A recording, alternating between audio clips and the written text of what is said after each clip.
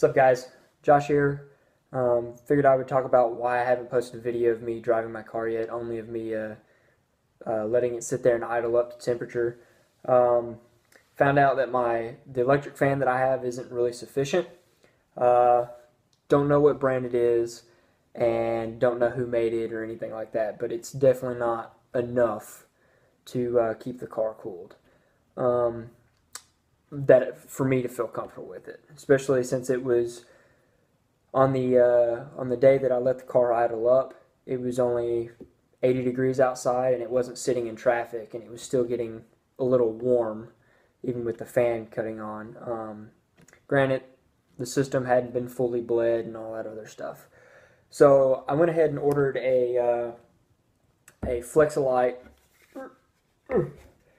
one of their Cyclone specialty high performance fans. I wanted to just talk about it a little bit because the most electric fans are reversible. You can reverse the polarity on the leads going into the fan, and it'll switch the direction of which the fan spins. But with that in consideration, you also have to flip the fan blades themselves. The only time that you won't have to flip a fan blade possibly is if it's the fans that have the flat blades on them instead of the concave and the convex or the concave blades. So according to this one, the fan blade for the pull, which is how it should come set up. Some of them don't. You can actually buy some of their fans set up to show up in the box either as a push or a pull, and it's the same fan.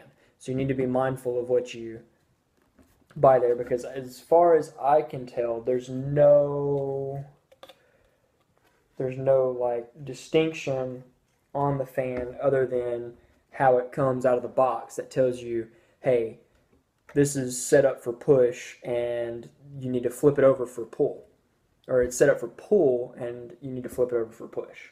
So this one, according to the side label here, you can't really read it, but it says, for the air going this way, the black lead is the positive, and the fan blade spins counterclockwise. Yes, counterclockwise. So it spins this way.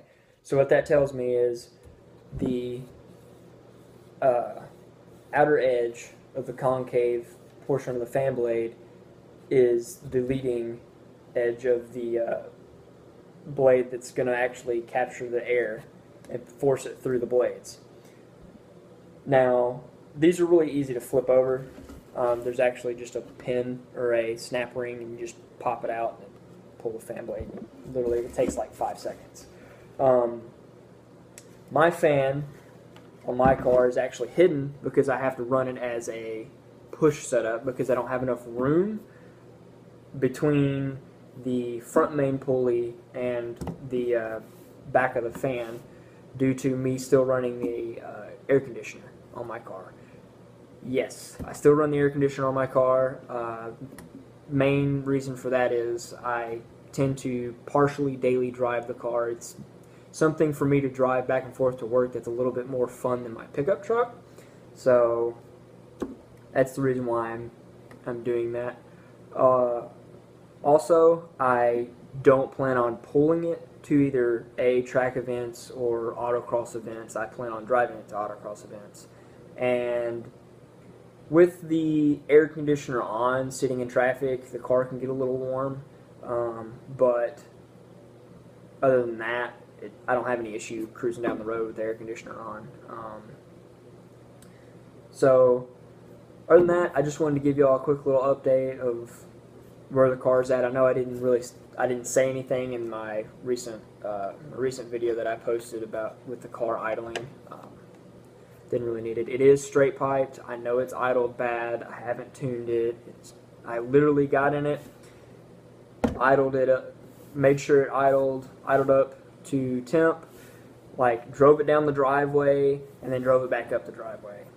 That's pretty much all it's done. It runs like crap. So other than that, if you like the video, like it. If you want to see more content, I'll have something linked over around here that you can watch and subscribe for more content. Hopefully, eventually, one of these days, I'll have videos of me up on a track or autocrossing my car. Thanks, guys. Bye.